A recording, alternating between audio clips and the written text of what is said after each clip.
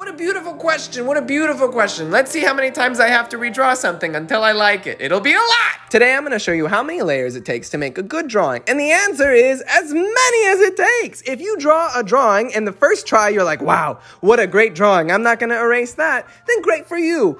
Yeah, wonderful. But if you're a little insecure and you say, oh, that's a terrible drawing, I hate myself. Well, one, don't hate yourself. And two, that's why they have layers. You got to just pick up the pencil again and understand that you're going to get better. You're going to grow. You're going to evolve. Don't limit yourself to saying, oh, it needs to be perfect. Just know that, every rendition, every time you make a new drawing, it's going to get better. Just keep picking up the pencil. Don't think about layers. Don't think about how many times you need to redraw it. If you need to redraw it, redraw it. If it needs to change from a monkey in a jungle to a robot in a canyon, then fine. Who cares? That's how many layers it takes. This one was just fun. That's what art is supposed to be. The answer was 30.